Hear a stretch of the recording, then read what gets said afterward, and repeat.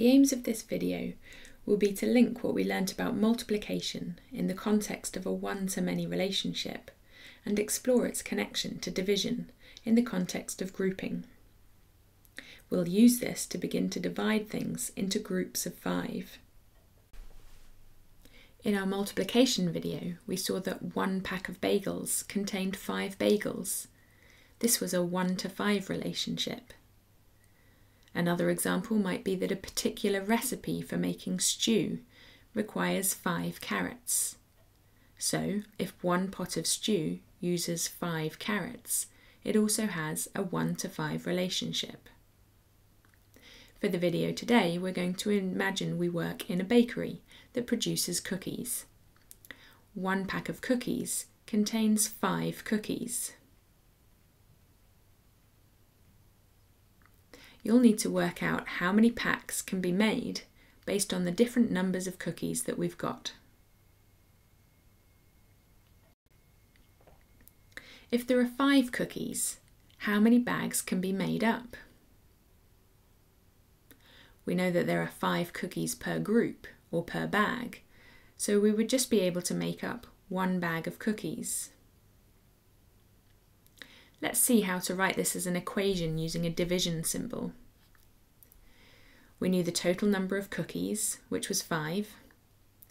We knew the number of cookies per group, or per bag.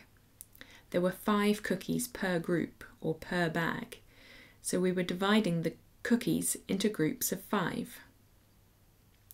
We were trying to figure out how many of those groups we've got, which will tell us how many bags of cookies the bakery can make up.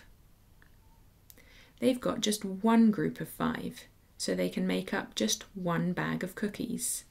So 5 divided by 5 equals 1.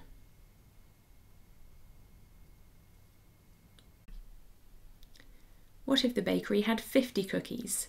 How many bags could be made up then? Pause the video and try to work it out before carrying on.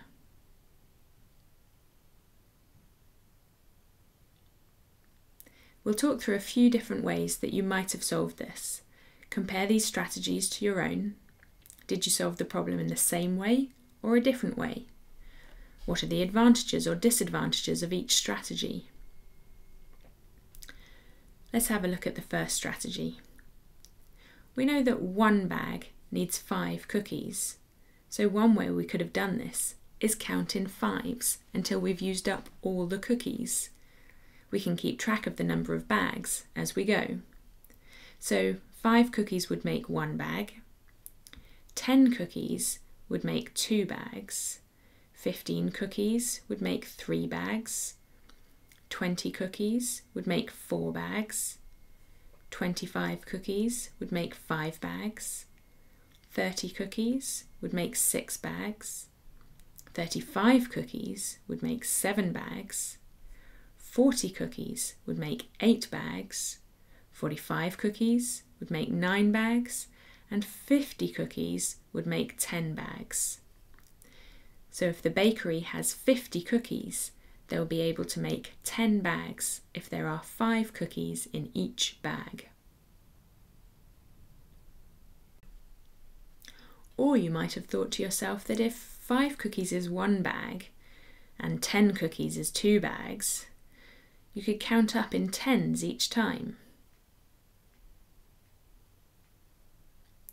So 10 cookies would be 2 bags, as we've seen. 20 cookies would be 4 bags. 30 cookies would be 6 bags. 40 cookies would be 8 bags. And 50 cookies would be 10 bags. So if the bakery has 50 cookies, they'll be able to make up 10 bags if there were 5 cookies in each bag. This is the same answer as before, we just worked it out a different way.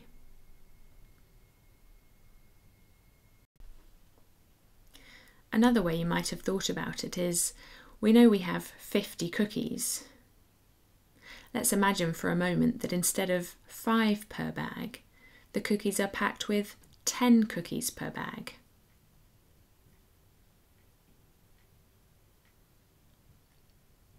This would mean they end up with 5 bags.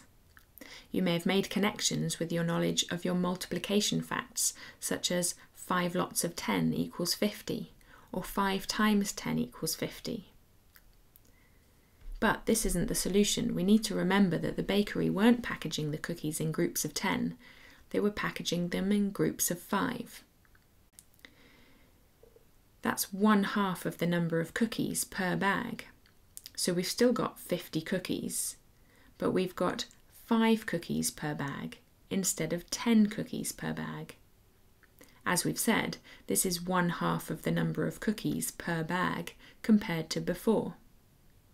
This means that we'll need double the number of bags, 10 bags instead of 5 bags. Again, you might have made connections to multiplication facts that you know already. 10 groups of 5 equals 50, or 10 times 5 equals 50.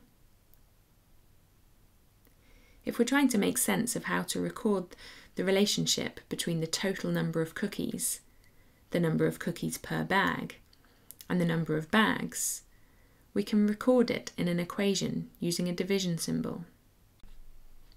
We'll shrink the cookies for a moment just so that we've got a bit more room to write. We know the total number of cookies. The bakery had 50 cookies. We know the number of cookies per group or per bag. The bakery was putting the cookies into groups of 5. There were 5 cookies per bag.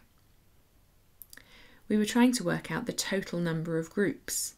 This will tell us how many full bags of cookies the bakery will be able to make up. We figured out that this was 10. So 50 put into groups of 5 gives 10 groups. Or 50 divided by 5 equals 10. You might also be starting to notice the connection between multiplication and division.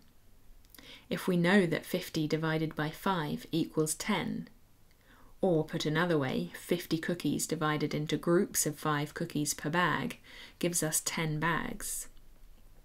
We also know that 10 lots of 5 cookies, or 10 bags with 5 cookies per bag, will give us 50 cookies. So 10 times 5 equals 50, and 50 divided by 5 equals 10. Before we finish, let's do one more example. How many bags would the bakery need if it had 45 cookies? Pause the video and see if you can work this out before continuing. Can you use your answer to the problem we just solved to help you? We've left it on the screen for you in case it's useful. So remember, you're trying to work out how many bags could be made up with 45 cookies.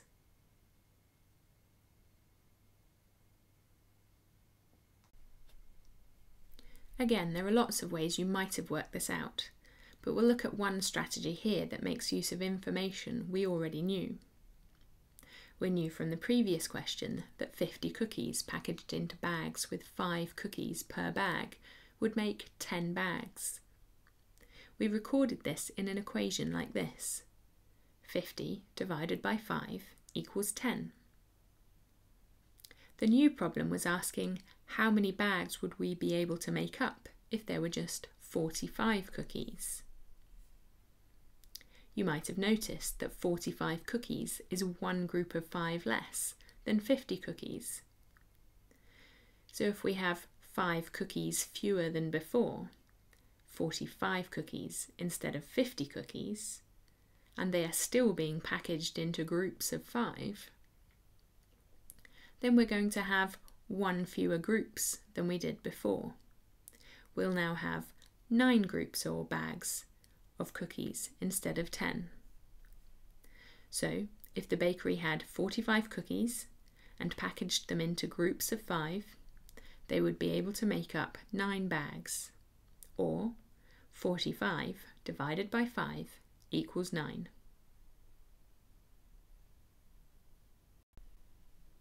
So, just to review what we explored in this video, we've linked what we've learnt about multiplication in the context of a one-to-many relationship and explored its connection to division in the context of grouping. We used this to begin to divide things into groups of 5. There are other contexts for multiplication and division that we'll explore in other videos, but hopefully that's helped you to get a better understanding of both multiplication and division in the context of one-to-many relationships and grouping.